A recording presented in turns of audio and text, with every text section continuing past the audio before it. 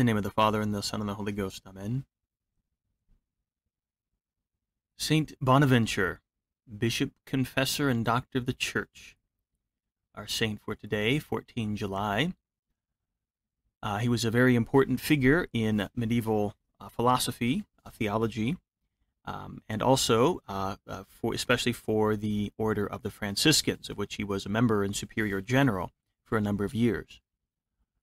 St. Bonaventure was born in the year 1221 in Italy, and this is about 40 years before, or 40 years after, the birth of St. Francis of Assisi himself.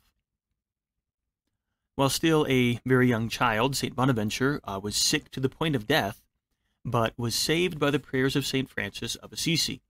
St. Francis was holding him in his arms, and exclaimed that the child's life, there would be good things to come. And so saying, he said, Bonaventura, which is good things to come in Latin. And so it became his nickname, Bonaventure. He was actually named Giovanni, but this nickname stuck. So St. Francis, the boy was healed at that point, and St. Francis would die only a very few years later. But St. Bonaventure, or at that time still young Giovanni, was very, we could say, affected by this. He grew up knowing that his life had been saved by the founder of the Franciscan order.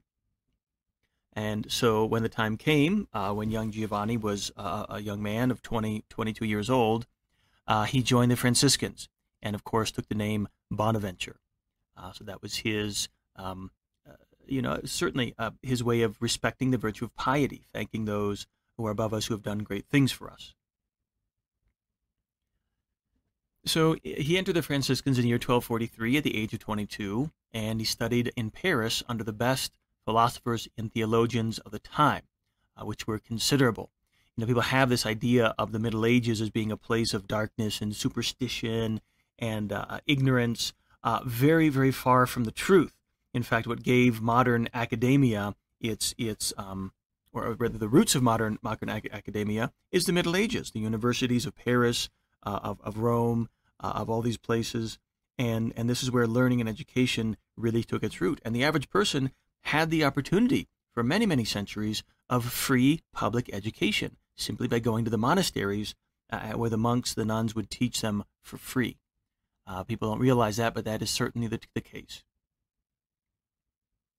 So St. Bonaventure is studying in Paris under the best philosophers and theologians, and he earned his doctorate after a few years later, and he did this in the company of a fellow student by the name of St. Thomas Aquinas.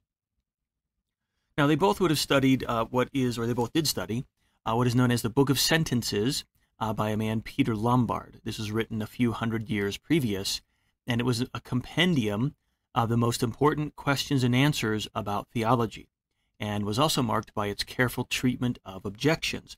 People talk about biases and prejudices these days, and everybody has them. And I mean, they're not always bad. A bias or prejudice is simply, before you think about something, you form an opinion. Everybody does that. You have to do that going through life. The question is, do we do that about matters that deserve careful attention and thought? And if we do, are we aware of it? And in the Middle Ages, that was very much the case. And in fact, in order to study, really to understand a question better, they would seek out the best objections to it. Because when you study an objection, you understand what it is the subject is being objected to. You have a better understanding of it.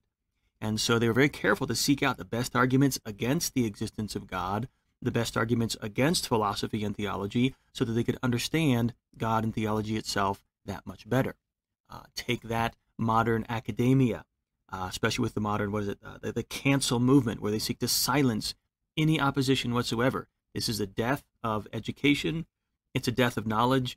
It's the death of anything resembling education. That's an attempt in this country to undo really the academic institutions that have their roots all the way back here, especially in the high Middle Ages, the 1200s, St. Bonaventure, St. Thomas Aquinas. We enjoy in our modern era the fruits of 800 years of mankind's best efforts and best minds, augmented by virtue, virtuous individuals. And we're just watching it crumble around us. But before I get off on too much of a tangent, So Bonaventure, Thomas Aquinas are studying this book of sentences, and very logical, very methodical, very precise. And in fact, St. Bonaventure understood that if God had created the world and everything in it, which he did, then God created the mind, God created logic, God created learning, God created science. And so if you understand more about God, you understand more about everything God created. If you are a good theologian, you are a better scientist, you're a better musician, you're better at whatever else it is, because God created all these things. And that's why he would say, a quote of his, "If you know everything but Christ, you know nothing. If you know nothing but Christ, you know everything." And this indeed is the virtue of wisdom, which orders all things according to their final end, which is union with God in heaven.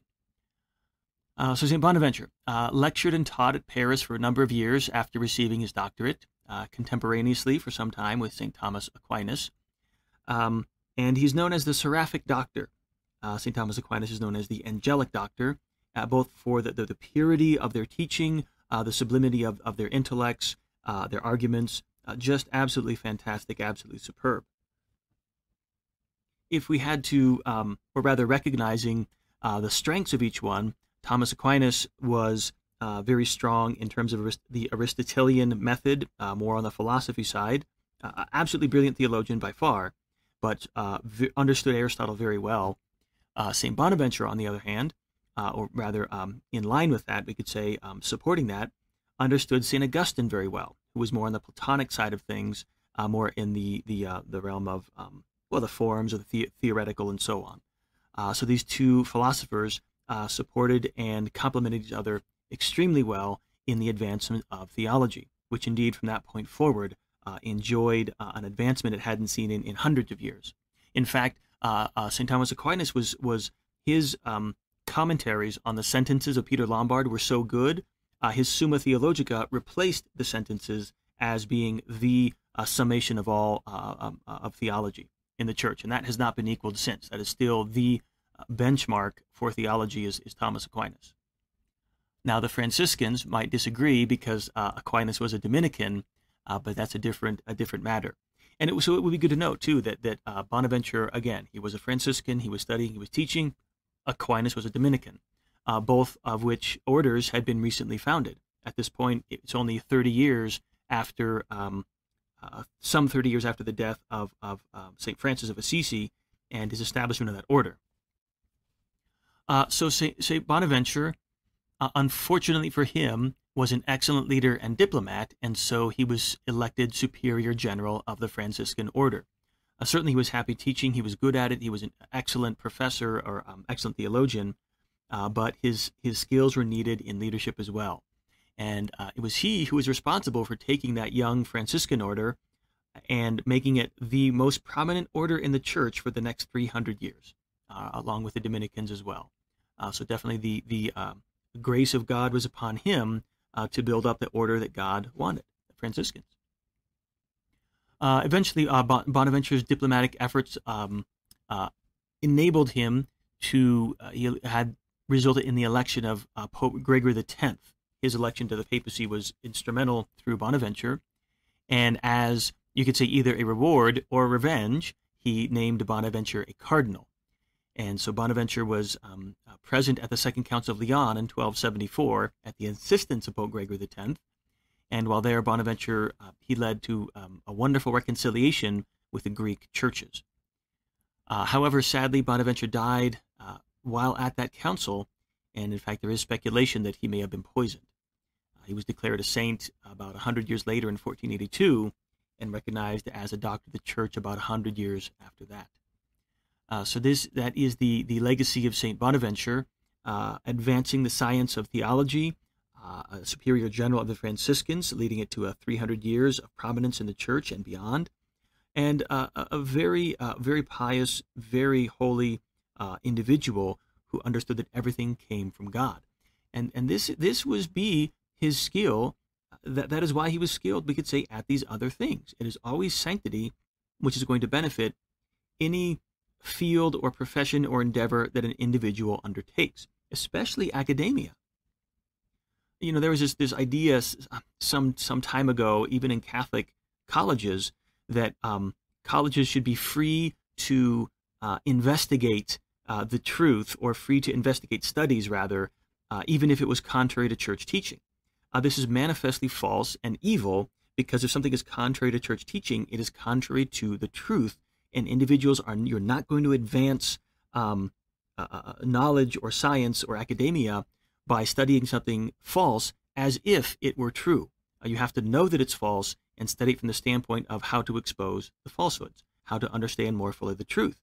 But if you disagree with truth, with settled, established truth, you'll never get anywhere. And this is always how the Catholic Church has operated, in that sanctity, especially humility, inclines one to love the truth.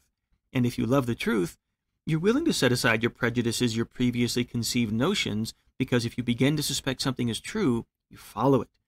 You want to know what is true. And because you have the sure guidelines of the teachings of the Church, of Holy Scripture, from God, who is truth itself, that's where you have the safest path towards advancing in knowledge and in wisdom. And so this is always what the Church has done. The Catholic Church, the Catholic principles have always resulted in better study, more advancement in every science. And this is why the Catholic Church is the foundation of the modern world in which we live. Modern astronomy, modern geology, modern scientific method, music, architecture, banking, finance, everything. It all was built in the Middle Ages by these monks, these nuns, the Catholic Church. That is the culture out of which it all came. So we see now crumbling around us academia, so-called, which has rejected God, rejected the truth, and they are turning themselves wholeheartedly towards fables, and we see where that is leading. Close-minded, unable even to tolerate, unable even to listen to a contrary opinion, much less a reasoned argument, which you wouldn't know from a hole in the ground. People masquerading as academics or professors these days in colleges, they're nothing but political activists, one step away from barbarism. And we're really seeing that in our country today, in the world, in fact. But with intercession of Saint Bonaventure and the other saints in heaven, through our prayers, we can return to sanity, we can return to some sense of normalcy, and hopefully sanctity. That is what we are all called to be, in that by our prayers, by our endeavors to know the truth, we will all be advancing the reign of Christ in the world, and that is what brings peace and knowledge and wisdom. Through the intercession of Saint Bonaventure, let us pray very much for that these days. God bless you all in the name of the Father, and the Son, and the Holy Ghost.